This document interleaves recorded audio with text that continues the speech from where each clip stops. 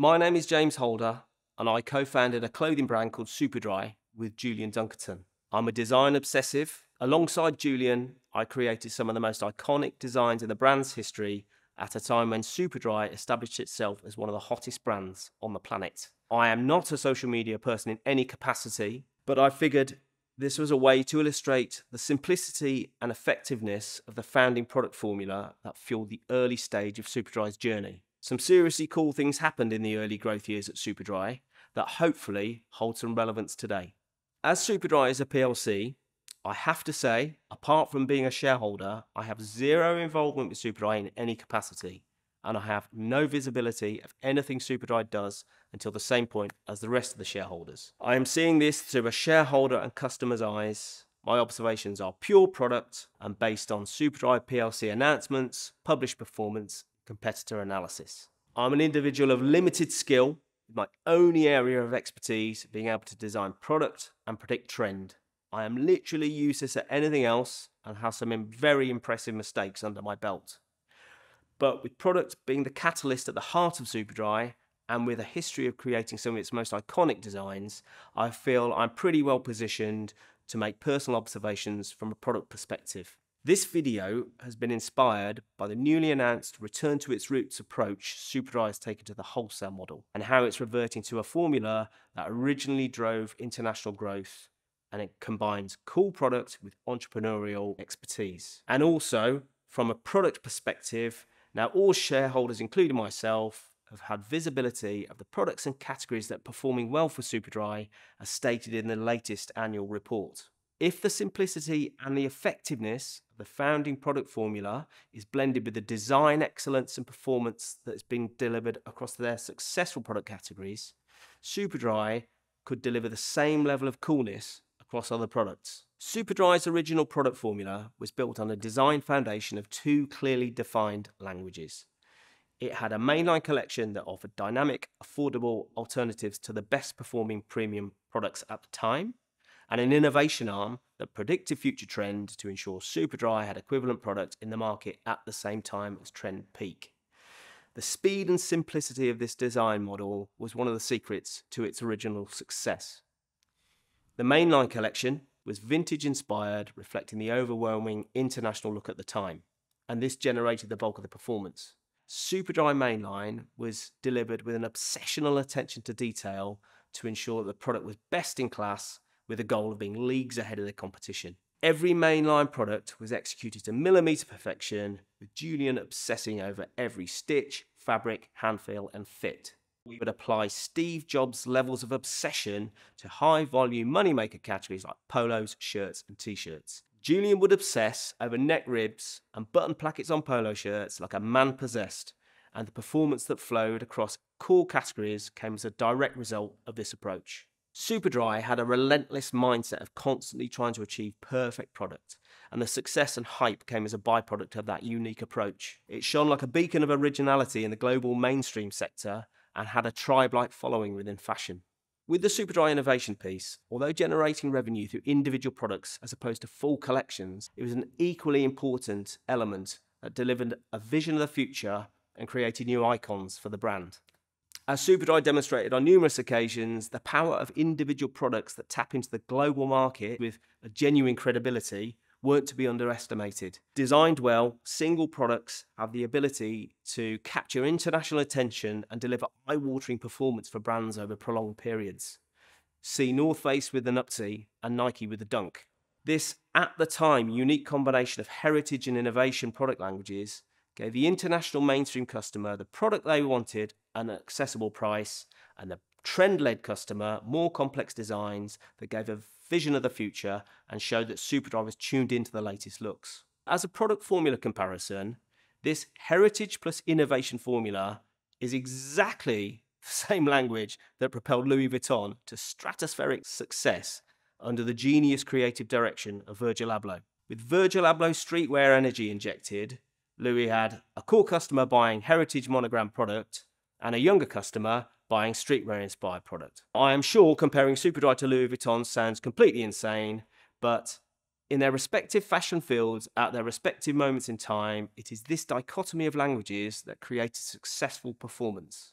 As Superdry has shown since 2003, when it designs a category well, it resonates internationally with its target customer, as has been demonstrated by the recently announced performance of outerwear and the notoriously hard to crack teen female category. As the whole world is about to start wearing puffers this winter, the news that Superdry is improving its outerwear offer for 2024 shows an understanding of the global customer. The other factor that Superdry has now that did not even exist during its original growth is social media.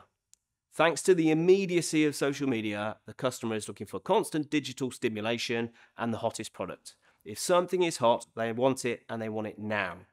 20 years ago, you had to physically trawl the streets of Tokyo, Seoul and LA to find the latest trend and the hottest product.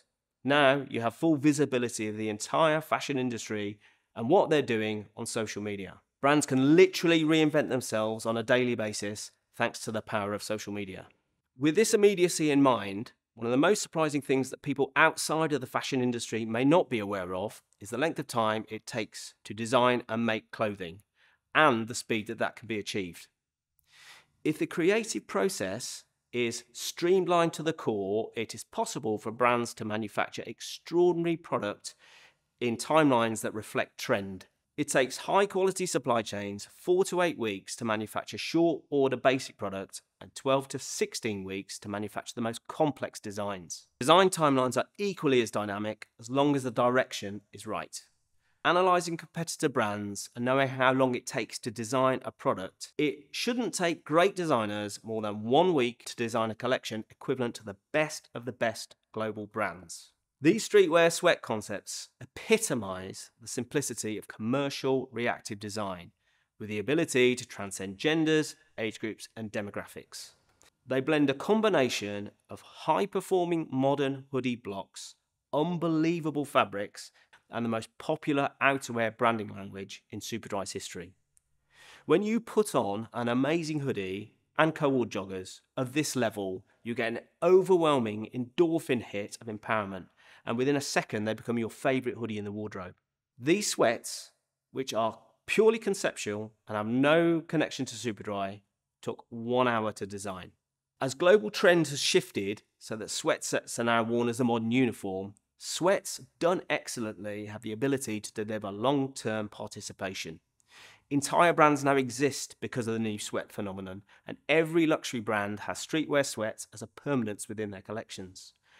The orange label sweat category that I designed well over a decade ago still remains as one of Superdry's sweat categories today because their appeal is timeless. Sweats are the perfect vehicle to make a brand cool with the youth and deliver powerful, easy performance. With the only requirement to tweak colours season after season, in the time it takes to drink a cup of coffee, you've created an entire season's colours. Similarly, the Superdry Wind Cheater was designed on a paper car valeting mat covered in mud after a flash of inspiration on a trail run. When I first created that design, people thought I had lost my mind. Zips everywhere, too many collars and neon embroideries all over the garment in never been seen before positions. The Wind Cheater went on to become one of the most defining and best performing outerwear categories of all time for Superdry. I have no visibility of past performance, so if it wasn't the GOAT, the Wind Cheater and its family of variants was right up there. Now Superdry, thanks to the chameleon-like design language instilled at its inception, is one of the rare breed of brands that has almost no restriction into what product category it enters. If the product is on point and reflective of what the customer is wanting and wearing, it can go within reason pretty much anywhere it wants. That is a creatively powerful tool for any global brand. Nike cannot do leather jackets and shirts, but Superdry can do streetwear and sportwear. North Face cannot do dresses and denim, but Superdry can do puffer jackets and backpacks. Like brands such as Boss and Tommy, Superdry has the genuine ability to be Ralph Lauren to one customer and Lululemon to another. As someone with an acute awareness of competitor products, from mainstream sportswear to luxury streetwear, who scours the competition on a daily basis, I see Superdry as a brand with a culture of creativity formed on a 20-year heritage that cannot be faked or fast-tracked. And importantly, bring back the hype, but this time through social media. Back in the day, through trade shows and catwalks, we used to show everyone the future and bring people into the vision 6 months ahead of product dropping. The bond between brand and customer then was high energy and rock solid. I personally believe, like with the wholesale, Superdry needs to go back to its roots and reignite the model that made it one of the most iconic brands of an era. If Superdry can navigate the creative path to translate the same levels of design clarity from its strongest lines across its other product categories and add innovation back into the mix, there's no reason why it cannot be a 365 all products, all gender, all age group brand.